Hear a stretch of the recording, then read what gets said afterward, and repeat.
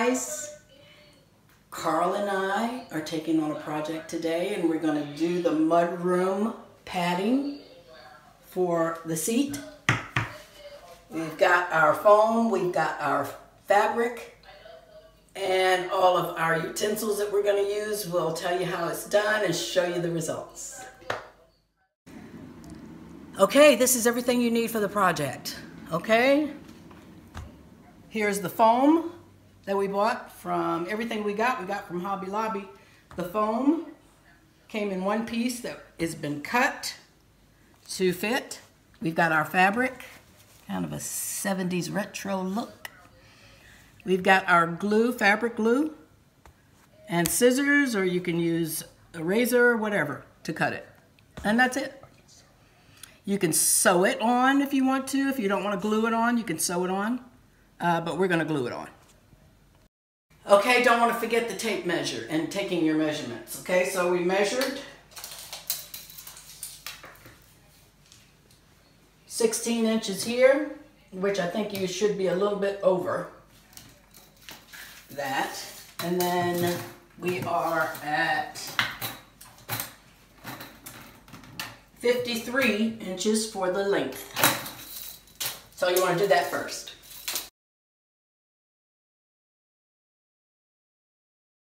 So we already have our foam, and so we've laid it out and we've marked it so that we'll cut it straight. You see the black marks there, all the way down. And then we took our measurements, lined it up with our foam, and cut out the foam piece. And now we're going to put it on the seat to make sure it's right.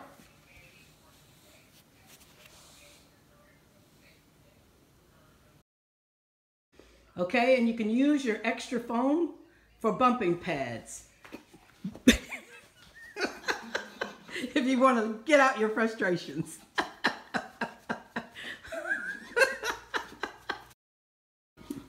Okay, now we got our fabric laid out, and we're going to put our foam on it.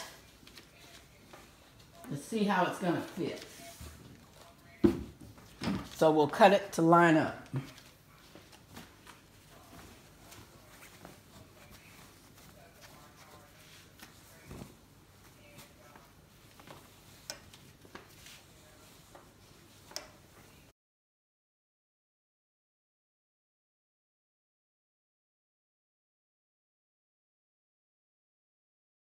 Okay, we've glued everything down, so now just on these edges at the corners, we're going to kind of do it like a Christmas package so that the ends are tight. So I'm going to cross over like this and do it on both sides. And I'll show you how that corner looks. So if you see the corner, how there's nothing gapped or hanging out when you turn it over. Okay?